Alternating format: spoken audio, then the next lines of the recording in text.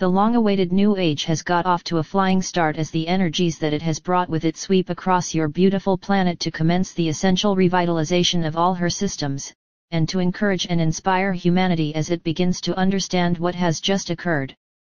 The commencement of a new age is an event of enormous importance and significance for Earth and for all the life forms that she so willingly supports. All humans on Earth at this point in her ongoing evolution chose to be here to assist in this magnificent process, even though large numbers of them still remain unaware of the marvelous opportunities with which they are about to be presented to create new lifestyles that will uplift and inspire you all as peace, harmony, and abundance replace the unbalanced and inadequate societal and international relationships in which you seem to have enmeshed yourselves for so long.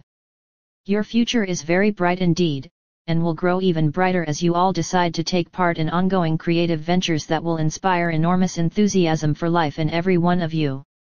As you have often been told recently, this is a wonderful time to be embodied on Earth because the inflowing energies will uplift and inspire humanity to move forwards collectively to establish a harmoniously balanced way of life that honors all on the planet, without exception. These new and joyful attitudes that you are starting to embrace will totally change your perception of yourselves and of one another as you look forward to interacting together with creative enthusiasm and bright visions of what the future holds for you all.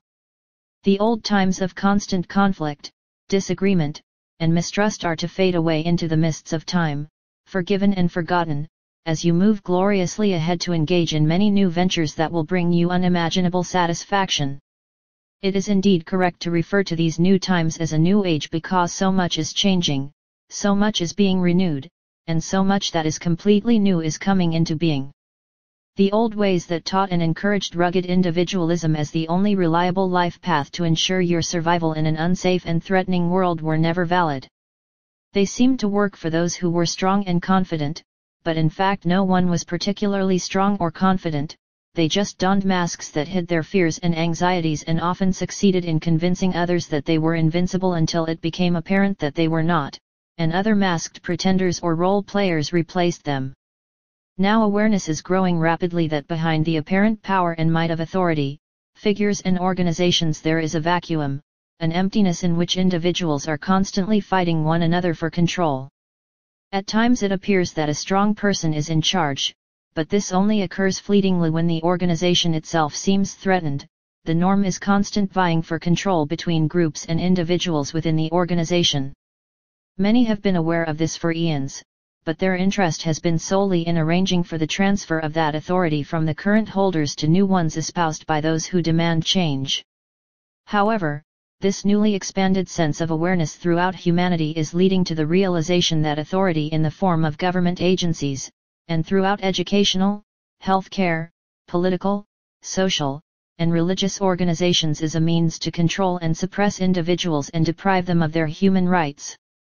The reasoning constantly offered to justify these authoritarian measures is that they are essential for the safety and security of the majority, when in fact the true agenda is purely to preserve the power and authority of those at the summit of those organizations who believe that they have an inalienable right to that power and control. And it is a right that they had no intention of relinquishing. In this new age people no longer feel automatically beholden to those who claim authority over them, and as authority only works when people generally accept it, the age of massive agencies of control is finished.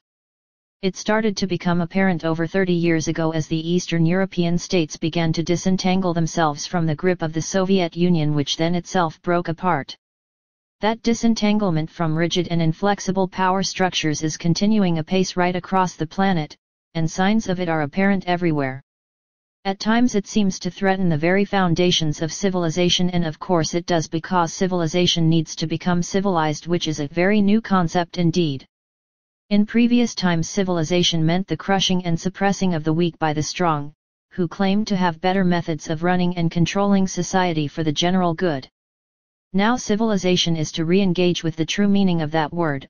A civilized society is one which respects and honors all life forms while continuing to further its own education as it strives for the spiritual enlightenment of all mankind, yet never imposing its own beliefs, judgments, or opinions on others. It offers loving encouragement and assistance to all who seek it because its sole purpose is to serve the needs of all its members. The new age has arrived, so engage with it joyfully and fruitfully from your hearts as they fill with love from the divine field in which you are all enveloped, and which is constantly increasing the power and intensity of its presence in your lives. Expect happiness and satisfaction to expand and fill your lives until there is no area within them where the slightest sense of dissatisfaction remains. With so very much love, Saul.